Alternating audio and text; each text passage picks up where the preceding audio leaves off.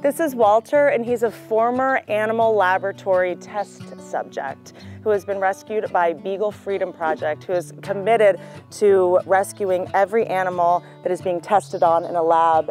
Every day, thousands of animals, just like Walter, are used to test cosmetics, detergents, and other household items.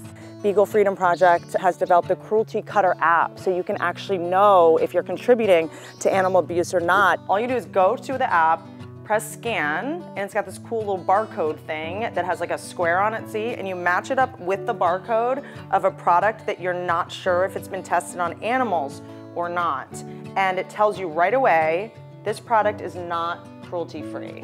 Then you can choose to not buy the item and not buy any products that are tested on animals. And it will start giving companies the message that we're not interested in buying any of your products if you do test them on animals. This one does not deserve to spend his life in a cage.